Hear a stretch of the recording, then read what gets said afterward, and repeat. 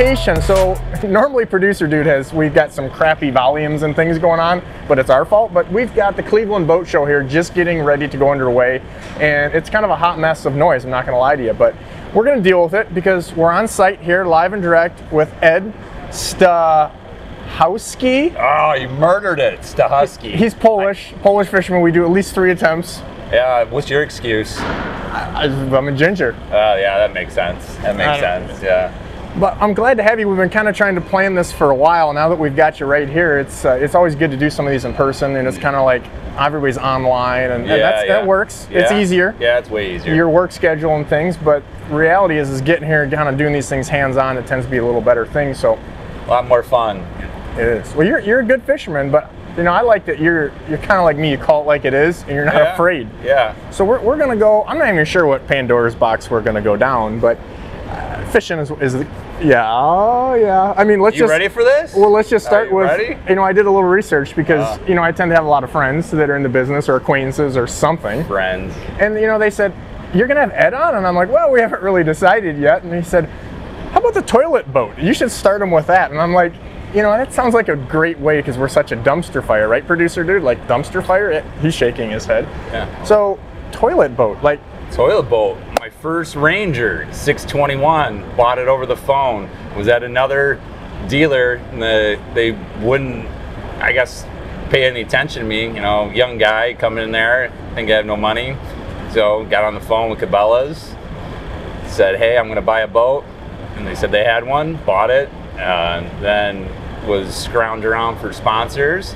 Penguin Toilet said, yeah, we'll sponsor you. And then, so let me interject. Yeah. Just because Ranger Boats is a big part of the Bigwater podcast. Yeah. It wasn't Ranger Boats that was the toilet boat. No. No, it was the toilet sponsor. There you go. See, that's a good clarification. There you go. Yeah. Because there's other boat brands that maybe, you know, I won't say names, but you can't go there. Some guys have said their toilet, but nevertheless. No. So the Penguin toilets, I haven't heard of them. Maybe you did a good or bad job with it. Pretty good product, man. You should get one, or 5, depending on, you know, your circumstances. Yeah. I use one every day. Yeah, there you go. So all since we quit using outhouses, we use toilets. I mean, whatever it takes, right? That would be a good slogan, but yeah. So that lasted a little while. For a while, and then went to more, I guess, endemic sponsors after that. Yeah. More traditional. Yeah, traditional. Yeah. Like rods and reels. Rods and reels, that kind of stuff. Okay. Yeah. I couldn't get Big Red Gum to sponsor me, but that would have been cool. I might have a better chance at that. Yeah, there you go. Me and producer dude both. Yeah.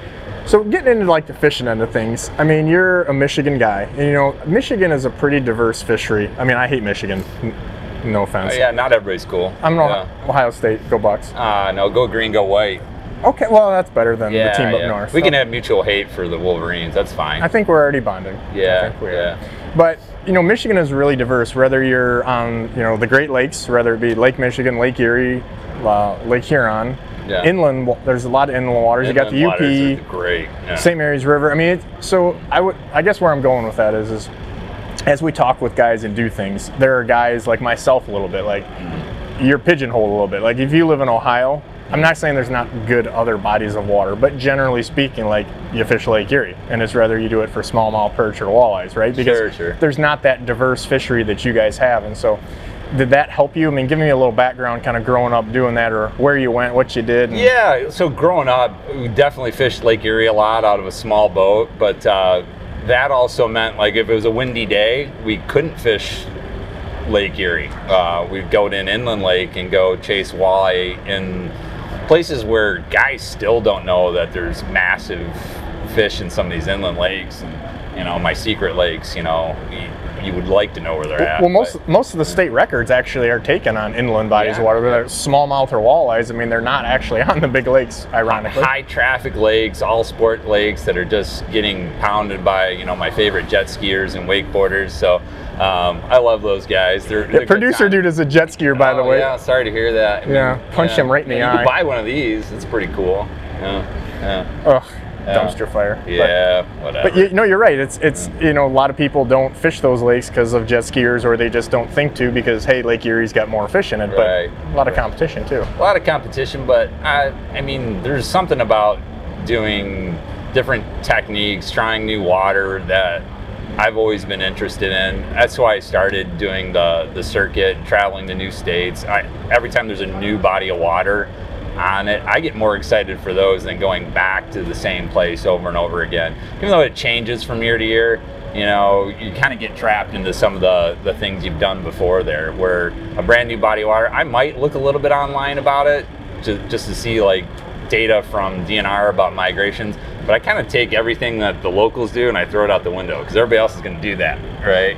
So I might go get the creek chubs, but I have no patience, ADD. I'm like, okay, I got to let this thing eat it for 5 minutes. Nah, I'm not doing that. I'm going to go power fishing for them. And it's funny too, because you think of fishing in patience, and a lot of the best fishermen that I know, like Al Linder or Tom Keenan, some of these guys, I mean, they literally can't, they can't pay attention for 5 seconds. I've never seen anybody move as fast as Tom Keenan.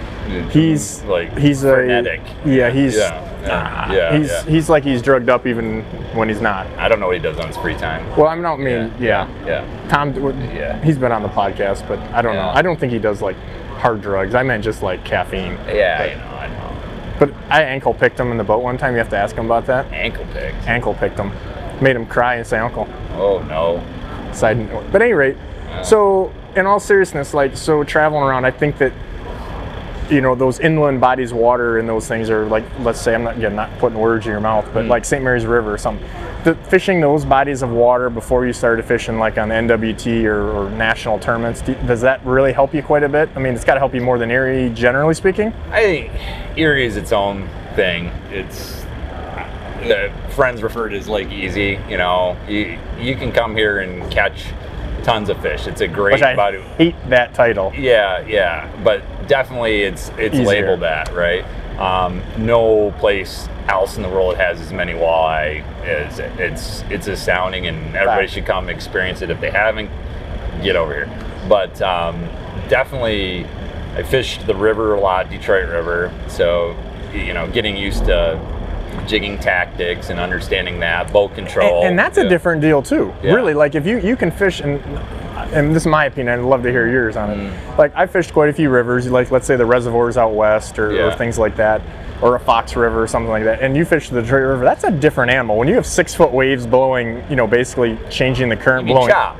Yeah. 6-footers going, you know, south when it's. Are you from Minnesota? 6-footers in Detroit River? At the mouth? At the mouth. I've seen it. Yeah. I legit have seen it. All right. But when that current backs up, the Detroit River fishes because of its size and the complex. I mean, to me, it fishes different than what you think of as a traditional walleye river. It's definitely a strange thing going on in Detroit River because you have fish going in both directions all the time. Fish coming from above downstream to go spawn on reefs and in the Maumee River. You have fish going up from Lake Erie into it, and if you think you can just stay on them 3 days in a row, you're kind of crazy to stay in the same spot. Well, a fun fact for people that have listened to our podcast before, I'll kind of fill you in. We've had, I can't remember, producer, if you remember if it was Travis Hartman or Chris Vandergoop, but one of the fisheries biologists that we had, they said like the fish in the Detroit River, a lot of them are not actually from Lake Erie. Right. Like they come from Lake Huron or St. Clair, and you're like, I mean, St. Clair you get, Lake Huron, you're like, really? And a lot of the fish from Saginaw Bay actually go to the Maumee River to spawn. Right. Like through St. Clair River, through Lake St. Clair, down the Detroit River. And so that's why when we've had conversations like this, and that's why the guy that lives close there and fishes that, I'm always interested to hear your take that's going to be better than most. Because when I say it's a different river, it's like, even if it's not the size or the way it fishes, is when you have millions of walleyes going in, like most places we're going to go fish elsewhere, you don't have that. They're not going to have that. No. And it's going to fish different because of the waves and the way that that's happening and the size of the fish. I mean, and just the number of boats. It's, you know, it's blown up. You know, 3 decades ago, everybody was centered in basically the jig donating capital of the world, Trent Channel. And people learned mid-river, then they learned upper river. Now you can go out there and see 10,000 boats across the river on a nice day. It's pretty bizarre. Is that an internet deal or is that a tournament deal? that caused that explosion of knowing the top to bottom? I think the internet. There's always been tournaments, but I think internet and just over time, right? But those spot trackers, you know, that they've got on some of those couple different tours where they're like, oh, here's the leader here. Oh, you mean specific spots for sure, right? That to be able to see that and see it in tournaments, and I don't know, light speed is how information travels now. So before somebody might miss it because they're off by a week before they get the information, they know instantly because somebody's live while they're out there and showing that stuff, which is great for the sport. It gets more people involved. They get excited to go out and see that stuff. And if you can deal with, I don't know, a lot of boat traffic, it'll make you a better angler anyway. Yeah. So Ross, I want to stop the podcast for a second. Whoa. I know. Okay. We'll get back to the guest in a minute. I saw you. I was looking at stuff. I was researching. I was researching for. Oh my God, you're doing your job. Oh my God, I'm doing my job, and I was on something called Powder Puff, which I don't know why you were on Powder Puff, but I saw your face on something called Powder Puff or something like Powder that. Hook, man, powderhook.com. Okay, well, what is that? Well, as you kind of found out, we're cheating on a little bit. Normally, the fellow listeners there at Bigwater know that you have to tease me with ice cream to give a fishing report because I quite frankly hate them. But we are doing an extensive fishing report, amongst other things, with powderhook.com. And they've got a bunch of things across Instagram and Facebook and all that good stuff too. But we're doing a detailed fishing report. They're talking about really detailed stuff with what's going on specifically on Lake Erie here in the western and central basins, and even a few times there in the eastern basin in the summer, now through May of 2023. So we're going to be doing lots of stuff, and you already seen some of it because you caught me red-handed, but we've got a perch, information on there. We're talking about planer boards. We've got all kinds of different information, but with myself and then some other Lake Erie studs that basically are teaching how to catch more walleyes, what's going on currently. And I mean, powderhook.com. It's a one-stop shop right now for Lake Erie info, whether it's a fishing report, videos, or some written articles, how to select a charter captain like myself, different things to think about and talk about. So a lot of unique things there, as you already know. So powderhook.com. That's where we go. We did a show with Country Steve here. Would have been like April or May, or do you remember when that was? It was like May maybe. And we were actually spot locking in the river and casting jig and plastics. It's a blast. That was a hoot, and that's, again, it's not like we invented that or anything, but that isn't done a lot, or isn't, it's getting more public. Yeah. But, to go do that, if you fish the river like I have, like we call it, well, we can't say exactly what we probably used to call that, but maybe we can, the whore hole. That's what guys used to call it down on there. Below the stacks. Yeah. The candy canes, whatever you want to call them. Yeah, the candy canes might be a little more PC, but you would go down there in the past, like you said, there'd be 1,000 boats. You basically go through about 50 jigs. Yeah. And that's when we started doing this casting thing. Make it rain jigs for a minute just to get it out of the way. Throw them in the water, sacrificial. Whatever happens. But funny story is digressing on that. I can remember one of the first times I fished there. It was probably 20-some years ago with some guys. You came late, huh? Yeah, I was like 15. I mean, I'm not. Wow. It was like, what were you doing? You should have got there when you were 5. Dude, I didn't want to go to Michigan until I loved the last possible chance I had to, no offense. Yeah. And I still argue, I would rather jig the flats on Erie because I don't have to do with what we're just about to tell you. I watched a guy netting a fish and a fight ensued, and a guy got in another guy's boat because they were literally and you know this, but people that are either watching this or listening, they're this far apart, and this guy is netting a fish, and he broke another guy's rod in another boat because when he went and jabbed the fish and got it, I don't know what he was supposed to do different, but he got another guy's rod in the net. Cool. And so then that guy jumped in his boat, and he was taking, I'm taking this rod, and there was this basically fight that ensued on the water, and I'm Pirates of Detroit River. Yeah. But I'm thinking if you're fishing so close to someone that your rod tip goes into someone else's landing net when they're landing a fish, I'm not into that. It's kind of problematic, yeah.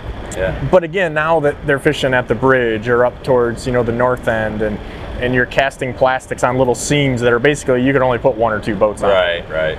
So, I mean, are you doing kind of stuff like that too? Yeah, I mean, even to the point where casting things other than jigs and oh, do tell. Yeah, well, no, I'm not telling you that. Come on. I thought we were partially acquaintances. Nah, kind of know you a little bit, but an acquaintance friend. Come on. Yeah, but definitely I think electronics have opened up visibility to the fish that you would have scared with your boat before trying to mark them with sonar, right?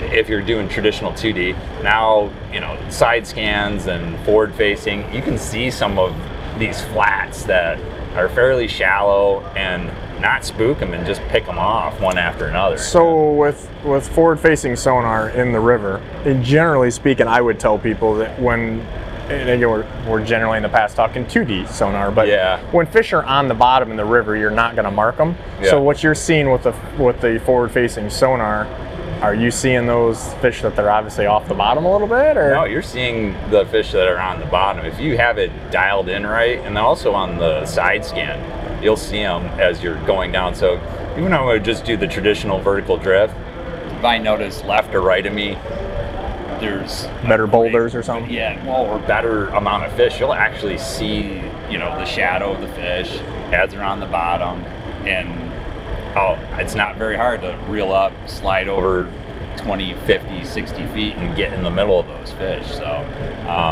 traditional 2D, it's in that type of river is pretty hard to stay on them and really understand what's going on. It gets kind of useless real quick. I mean, we're still seeing a small, in my opinion, seeing a small percentage, because like when we're ice fishing and it's a more controlled environment, when fish are truly on the bottom, it's really tough to see. I mean, but again, if you see a few, that clues you into presence or making that left or right slide. Well, in forward facing too, you get to see how much they're actually moving. They're not just sitting there. Usually they're actually in movement the whole time, right? So you can start to see the tail flicker, you can start to see like what it is and get an idea of what type of fish it is, whether you're on, you know, the forward mode or the down mode. So kind of getting back to like some of your travels, I guess it's not a secret, but I'm gonna let the cat out of the bag there. So you were fishing on Lake of the Woods and you were doing some spoons, like Great Lake spoons, which I don't think of traditionally as a big fish pattern necessarily, even though the PWT championship was won like, I don't know, 20 some years ago. If you remember. Right. And it was dipsies and spoons on Erie in October, like a long time ago. Like everywhere, But, so, you know, on Lake of the Woods, you want to talk a little bit about that, where guys traditionally not fishing that way? Yeah, we were kind of cornered into just the U.S. waters. We weren't allowed to go into Canada at the time, so big basin fishing is what it was. kind of like a place really close to here, right? So actually, my friend, I'll call him that, Bob Needles, or I could call him my torture buddy. Yeah. Well, you know, depends what you're into. But he was with me, and we were catching fish in different ways. You know, jigging and trolling with lead core. Everybody's lead core trolling. You know, big baits, and I don't have the patience for it, so I was kind of losing my mind letting out, you know, 220 feet of lead core to get that bait out. It takes forever, and you're only allowed one rod per guy. So I'll give the credit to Bob. He's like, well, why don't we, what about a dipsy here? I'm like, all right, like, do it. Sends it down. His catch rate was probably 3 to 1 to mine. Oh, just the in and out time. Yeah, the down and up was so much faster, and we were catching big walleyes that were eating small saugers. The problem with the small saugers was they would bite the baits that the big walleye would eat. So that time in and out, the efficiency was it wasn't that the dipsy was that good, it's just that much better. It was that much faster, yeah. And you could also pick up your speed, right? So that speed sensitivity that lead core has, the dipsy doesn't have as much. It has some, but it almost likes it. Yeah, I'm going 3-2. Oh, whoa, yeah, that's yeah. So you really hooked them real good. And 1 treble hook versus 2 seems like a better ratio to a landing ratio, and we were pinning them really good. You know, you'd have them hooked in the top and the bottom, their face would be closed, and I wouldn't slow the boat down, just crank them in, winch them. You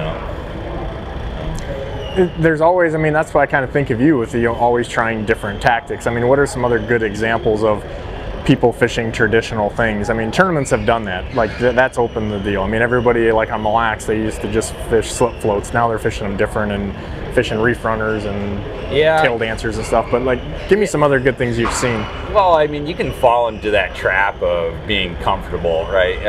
A lot of us that have done it for a long time, you look at a lake and go, trolling, right? And cover a lot of water and things like that. And don't get me wrong, there's a time and a place where trolling is going to outproduce everything, right?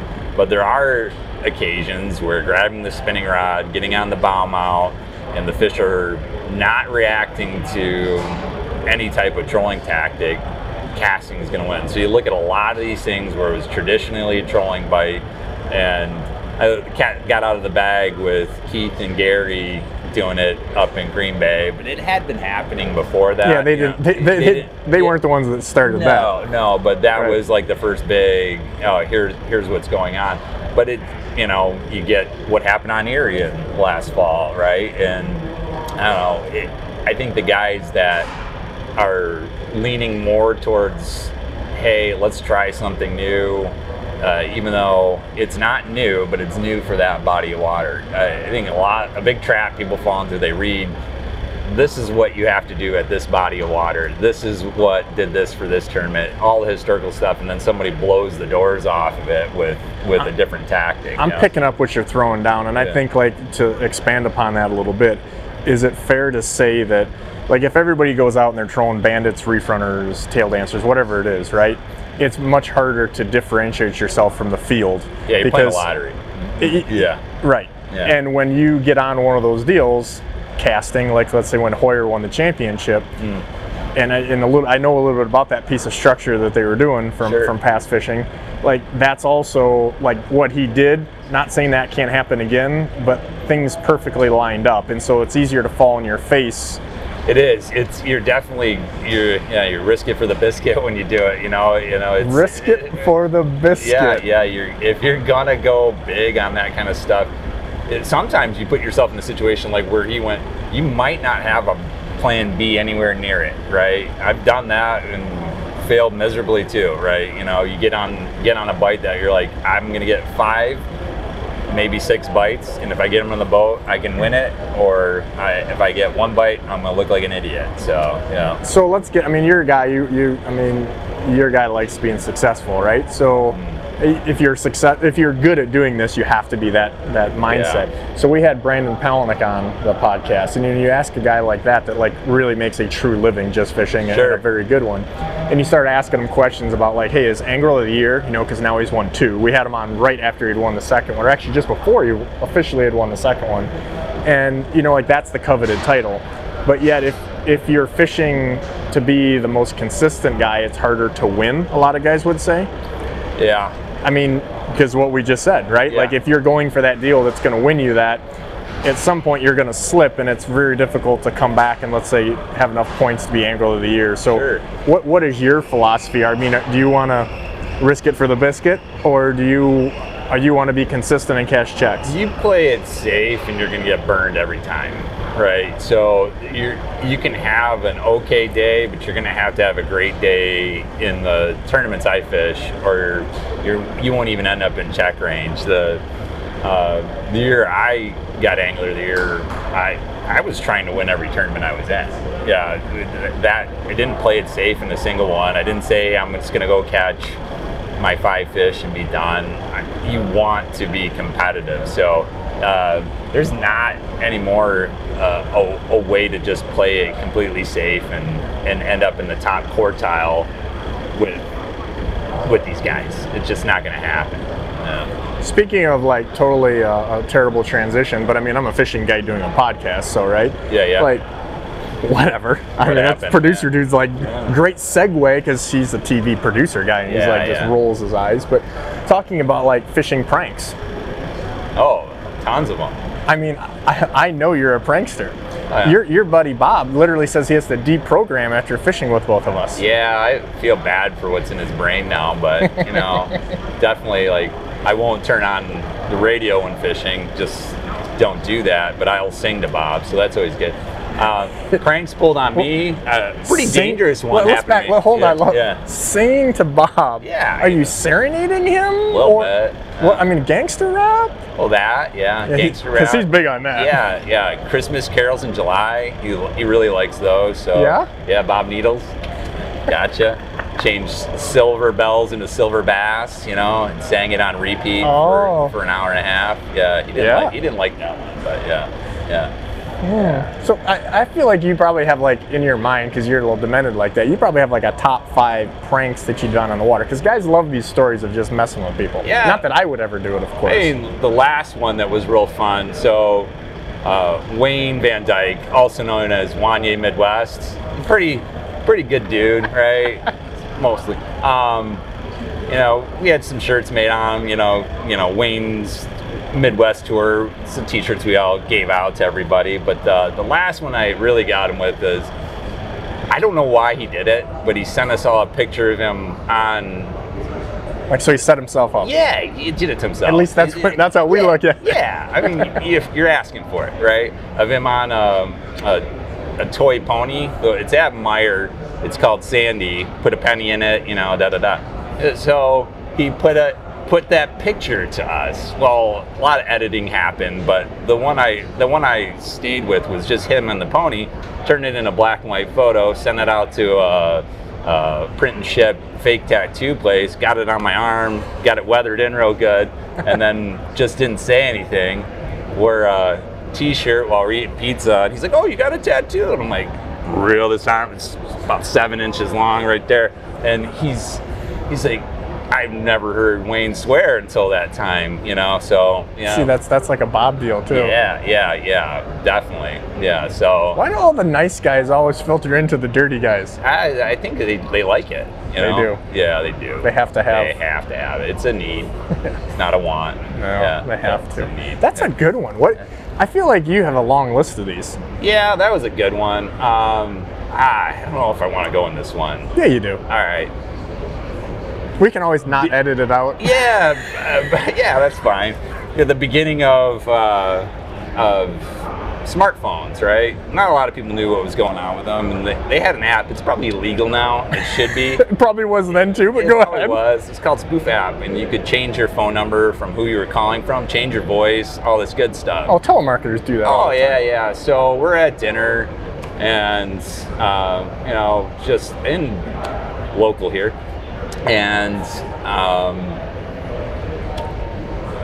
there's 5 of us, and the waitress comes back and she asks if there's, you know, anything else we want, and all of us were, you know, married except for one guy, and he says, "Hey, can I get your phone number?"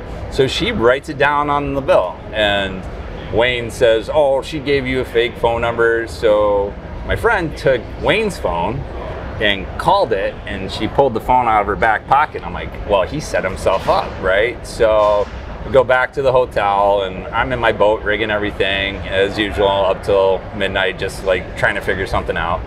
And I go back in the room and watch Wayne call from a fake 419 phone number, pretend to be her husband that I don't know if she had or not, and watch Wayne, or hear Wayne's pacing back and forth, nervous because I'm in a biker gang at this point, and my whole crew is gonna show up to Wayne's hotel room, which I somehow knew the number for. So, and then just hung up, and then went back to rigging my rods. So I didn't let him off the hook till the next day. So sorry, Wayne. Does he now knows? He knows like now. The whole thing? Yeah. Walleye Midwest is a good sport for the most part. Yeah. Walleye Midwest. Yeah. That is just that's my type of dumpster fire. Producer dude, I mean, see, now am I looking good, or is this just par for the course? Yeah, but I mean, I get them pulled on me too. Yeah. Okay. Yeah, you know. Like who's got it? Because somebody's got to have some matzah to do it when you're. Maybe I'm not going to say like me, because I wouldn't do these things. No, but yeah, I wouldn't. No, I mean, these are alleged. But they forget where we were. It was Leech Lake, and done for the day, and we're sitting there after supper and say, "Hey, how do you turn the light on your live well?" I'm like, "What do you mean? You just turn your interior lights on, the light turns on. What are you talking about?" "Oh, no, can you show me?" It's dark, right? So I hit the button. I go on my live well, open up, snapping turtle about yay big, tries to take a chunk out of me. I'm like, "Are you kidding me?" Yeah.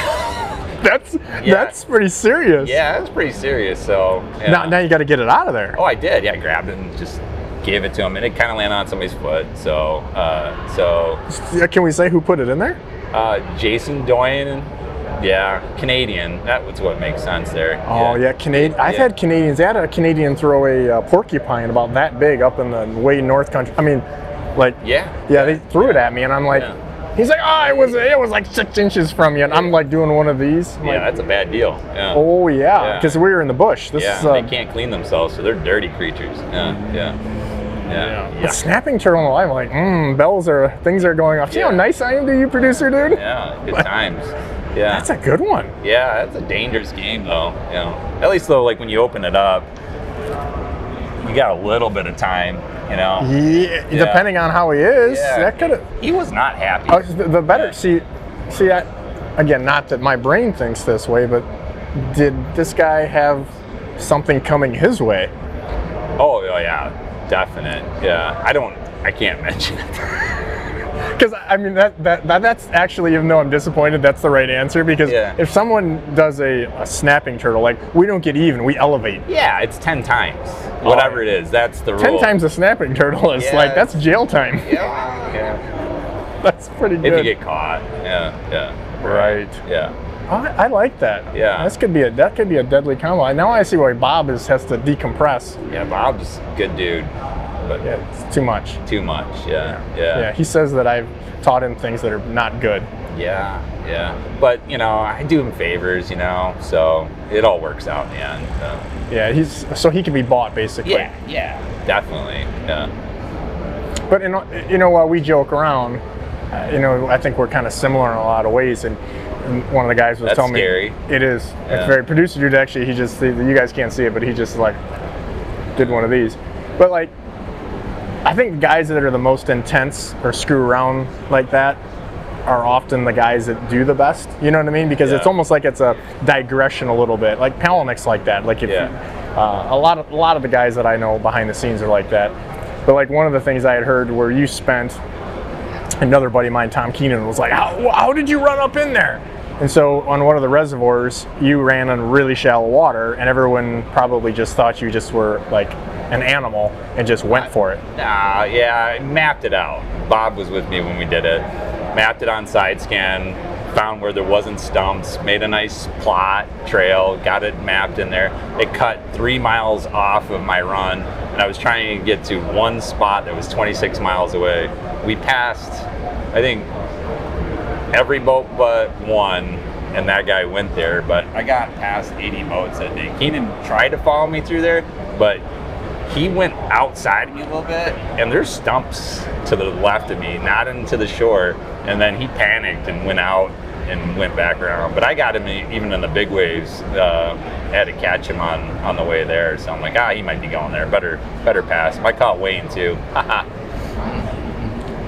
Interesting. So give me some other examples of that, because that's not your first rodeo. So I mean, we're not trying to get like top secret stuff, but I think a lot of people, the point of it is you gotta have to think outside the box. So whether it's the lure thing and casting something different than another jig in a plastic, and it has to be kind of educated, right? You can't just like randomly do things. Like you not just randomly running up on a flat full of stumps. You take the time. Yeah, to map it out. So give me some other examples of things that to be a better fisherman that, you know, people maybe can give themselves an advantage.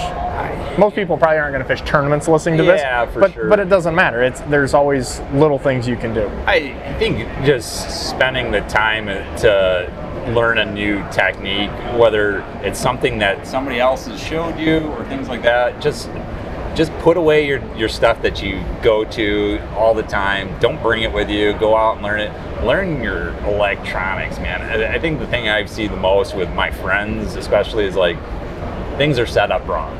Like the transducer's not set right, your first contact point. Their screen settings are off. They don't know what they're looking at, things like that.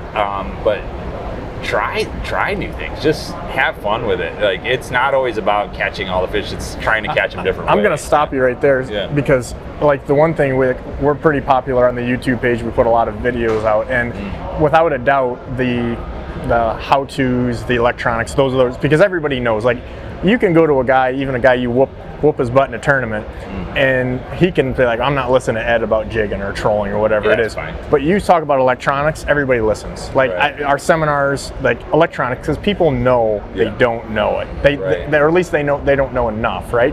But the thing that just blows my mind is we put a lot of really specific content up there, and I still get the comments or the direct messages, emails, whatever it may be. And the guys are like, give me your settings, man. And I'm like, to me, that's kind of like saying at your seminars, I'm sure it's the same thing. Hey, you give this whole in-depth thing about kind of what we're talking about. And then at the end, the guy's like, hey, what color crankbait do I get?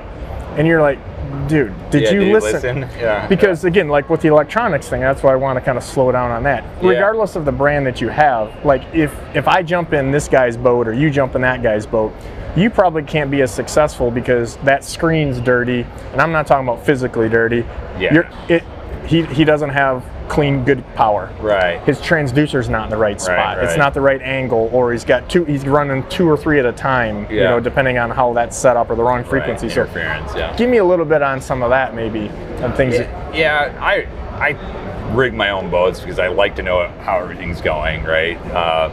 But a lot of what I see is like they're pretty well set when you get them. There's some things that you want to change inside of it, but it's the layout of biggest thing is where people put their transducer, whether it's on the bow mount and it's forward facing, or if it's on the back end and you're running a skimmer, or where their structure scan or their side scan things are mounted. A lot of times it's just all wrong.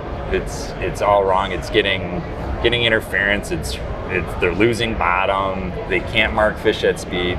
If you're fishing Great Lakes, especially Erie, if you can't mark fish going 40 miles an hour, you're in trouble. You're in trouble, right? You're going to cover so much water. You can't eliminate. Yeah, and if your side scan, you can't see stuff on that. You know, you get into some shallow water situations where that's the only way you're going to see them. And so you're going to go spend time in dead water. And guys will go to, waypoint fishermen are the weirdest, right? Like, hey, somebody caught them here 2 days ago, so they'll just go up, set up, and troll through it without going to look and see, is there anything here, right? You know, and I'm definitely going to go drive around and take a look before I might go to something that I heard, but you know, if I'm on the way there and the screen lights up, I'm not going to just drive over them and go past them. So there's been a lot of tournaments where I fished right by the takeoff. One actually fished in a boat ramp and watched guys drive over the fish every day in practice. So the hard part was like being tricky in practice and not letting anybody know I wanted to fish in there, driving over and seeing all the fish and catch a couple, you know. Was that a local tournament or is that? No, this was, where was it? South Dakota. So I love fishing the Dakotas. It's a blast. God's country there. Yeah, it's good times. Yeah. So let's back up a little bit about that, because I think you kind of went over something that's a big deal pretty quickly. Like, there's a lot of things in fishing that are subjective. Like, and it even comes into, like, I'm 6'3", so maybe I can use a longer rod than maybe some guy that's quite a bit shorter. But my point would be, if you're jigging and you're using a 6-foot rod versus a 7 or a 6.5, I don't know if that's a game changer. It changes how that's going to get worked, but you may physically do it differently, right? Where with the electronics, and where I'm going with it, there's a lot of things that are subjective. Like, I wouldn't say like, hey, that's why you're not catching him, Bob, or whatever. But when you look at the boat and the setup, again, you may be fishing a little different than we are, but just like you said, on the front and the back, things being overlaid, like, what is a good setup for you with electronics?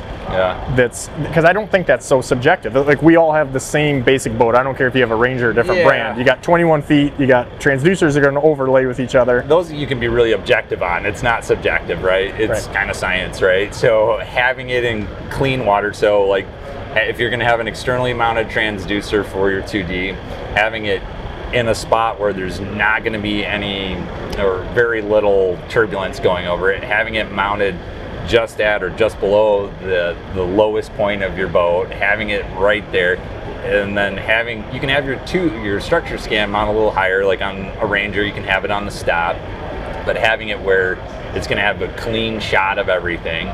making sure that you're not running it next to some monster power supply, or you insulate around it, making sure that the unit itself's getting clean power and that you're not just hooking it to anything you can have, having the right battery for it so it's getting clean power. So you know, you can run AGMs or lead acid and still be okay, but if you're gonna fish a lot and things like that, lithium's the way to go, right? And then when you get up into the forward, you can use forward on pole scans, or if you're ADD like me, it's on the bow mount, right? Because you're actively chasing the fish from down current or downwind and keeping that boat straight as you're looking for them. But having it with, I like an offset mount. Fish Obsessed makes a good one. I'm sure there's some other brands, but where it's kicked away from the can of the motor, so that part of it's not interfering. It's not like being at a football game and you've got a bleacher right in front of you. Yeah, so you're not missing half your signal, and then changing the offset so there isn't kicked out, so you get a really good line on what's happening there. And then having your settings adapted for where you're fishing, right? So you can't just set it on auto and let it go always. If you're fishing dirtier water, you're gonna get more clutter. And I think a lot of people get worried about like seeing some clutter on the screen.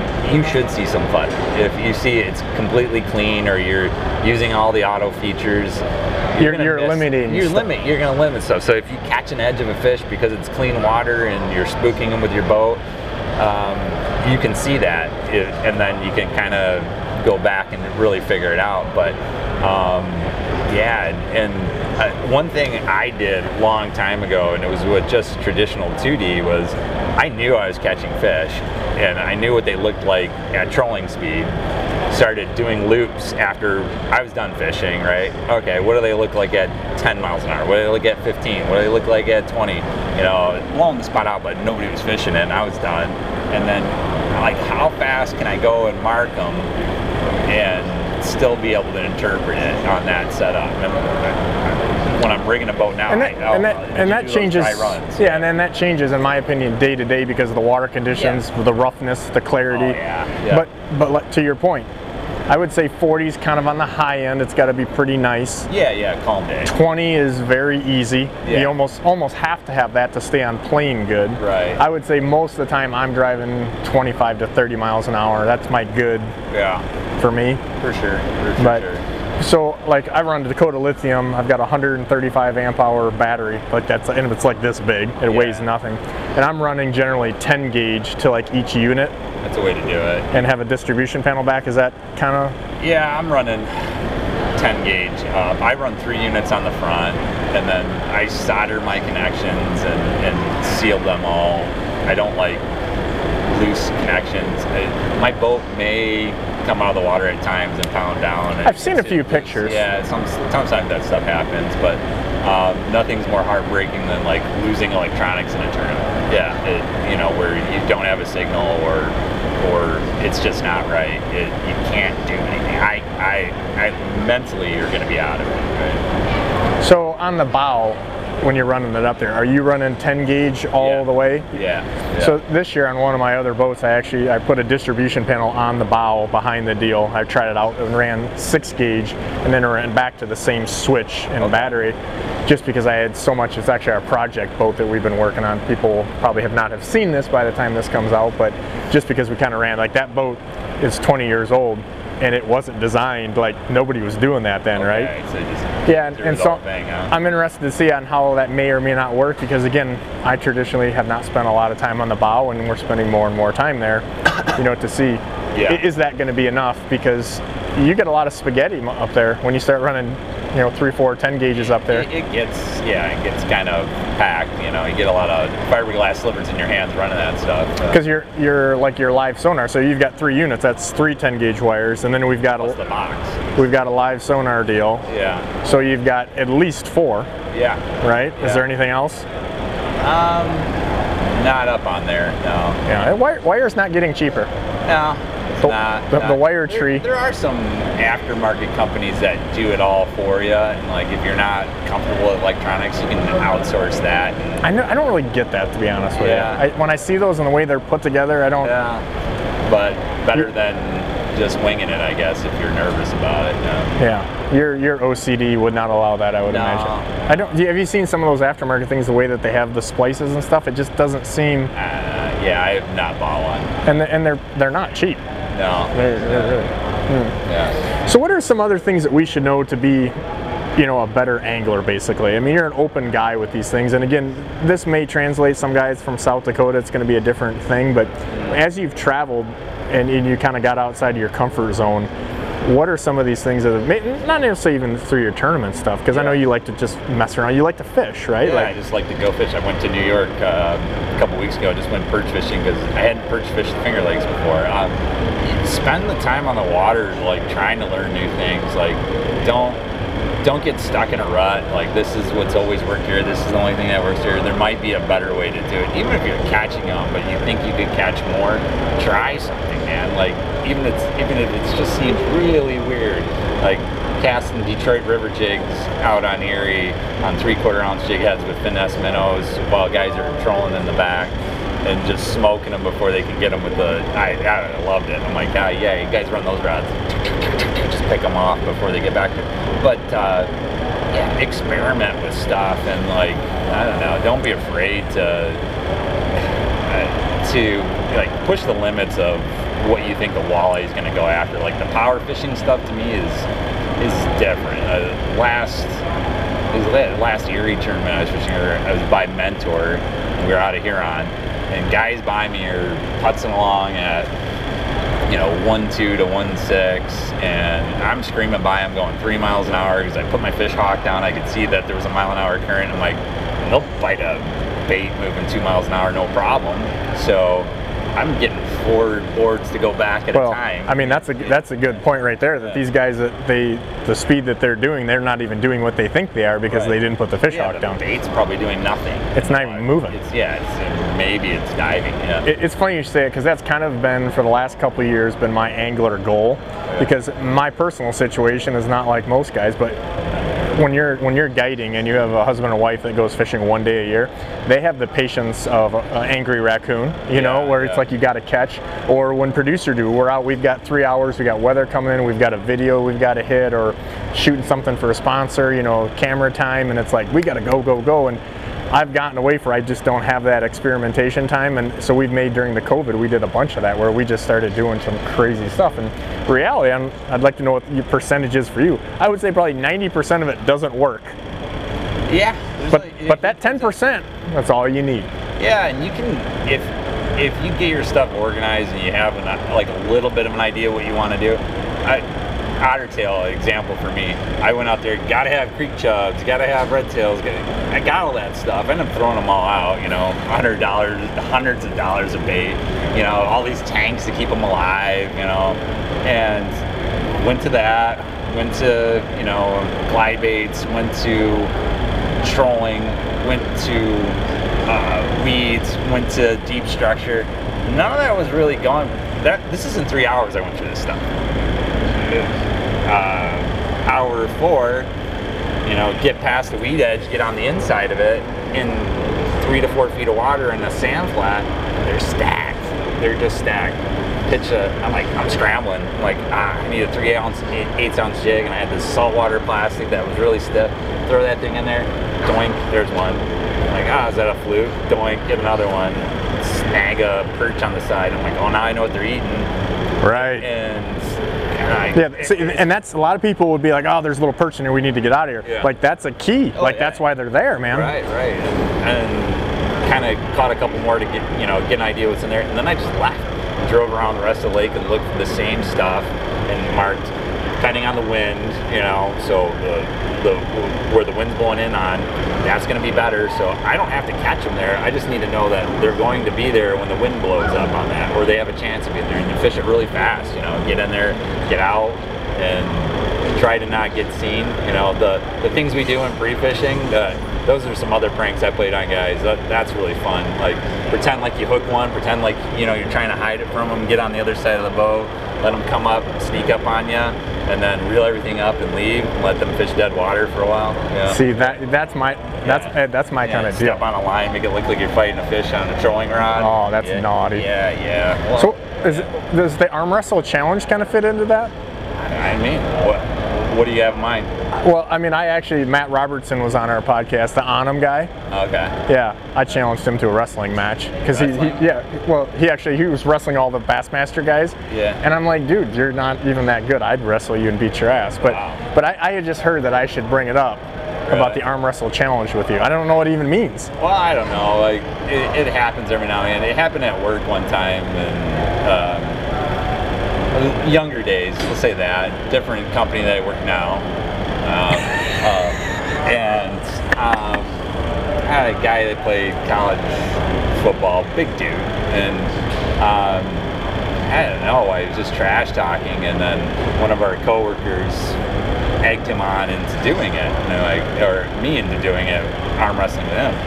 So 6 o'clock in the morning, you know, office workers, and get into it, and he goes and I go, and his arm snapped. So yeah, so no loss in time. There was like 1,000,000 hours. That's not where I thought this was going. Yeah, it was pretty bad, but I mean, he healed up. He's fine now. It's like 20 years ago. That's not where I thought that was going, but could you leave us with one more of your favorite fishing pranks, follies, or something? Because I mean, I personally, as much as I love hearing the little fishing insight, I kind of like the pranks, to be honest with you. Pranks are good. Oh man, jeez. Some of the, I'm trying to think of ones I can say without getting in big trouble. Well, we cannot edit them out, so just say it, you know. Definitely. I mean, are you really kind of going candy ass mode on me now that you're kind of? No, not candy ass mode. How about you give me a really good one, and then we'll give you like 6 hours to think about it, and producer dude will edit it out if you don't. Oh man. Oh God, this is bad. Just give me a good one, because no one wants to. You know, it's like, oh, tell me your best joke, and we hear a dad joke. Yeah, we want to hear a good joke. Want a lame ass one. You want a good one. No, Ed, you've been marginal. You haven't been lame. I haven't been lame. I feel like we need to just end on a high note. Well, yeah. So you know when somebody parks a boat trailer and they take up a couple spots instead of one, and they take the front one? Oh yeah. We've done videos on this. I like to leave personal notes for my friends on there, and I may have drawn a graphic and put, you know, a love letter in a way, but not really, you know, and redrew the lines for them, you know, your own personal spot, you know, so yeah. So you're almost providing a public service at the same time. It was. I'm sure they didn't see it that way. No, they didn't figure it out right away. Is this somebody I might know? Yeah, they might be from Ohio. Yeah. Oh really? Yeah. Is he a pilot? And it was no, I don't think he could take it. I don't think he yeah. Sorry. Sorry, not sorry. Yeah, no. We'll have to talk about that one later, but that's been good. Well, I'll tell you what, we appreciate you coming on the Bigwater podcast. I know we both are speaking here at the Cleveland Boat Show, and that'll be over with by the time people see this, but we're going to have a few videos from there up, and we appreciate you stopping by. Appreciate you having me. Until the next episode, producer dude, who do we have to thank? Everybody? BigwaterFishing.com, you, YouTube, Stitcher, Spotify, Google, Apple. How many did I forget? Tune into the Bigwater podcast. Check us out, Instagram, Facebook, just about everything Bigwater Fishing. Until the next episode.